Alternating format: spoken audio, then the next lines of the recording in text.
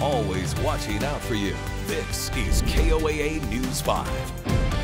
Hey there, and good Thursday morning. I'm Bree Groves with your News 5 update. Tax season just around the corner, but we want to remind you that once again this year, Pikes Peak Community College is teaming up with the Denver-based Piton Foundation, offering hardworking families free tax prep through the Tax Help Colorado program.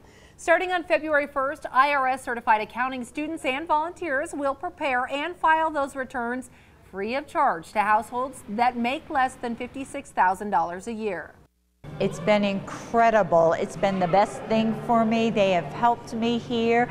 They streamline it every year. I'm in, I'm out, and it just works wonderful for me. The free service will be offered at PPCC's Centennial Campus on Academy in the Aspen Building Rotunda from 8 to 4 each Saturday. And if you're thinking about what to do with the refund, there's a lot of charities. Taxpayers in Colorado can choose from more than 7,700 organizations.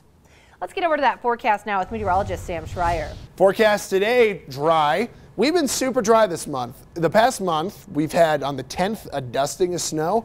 That was it. It's been a very, very weak month for snowfall in January, and we don't see a lot of relief into the extended. Today's dry. Temperatures are going to be up into the 40s.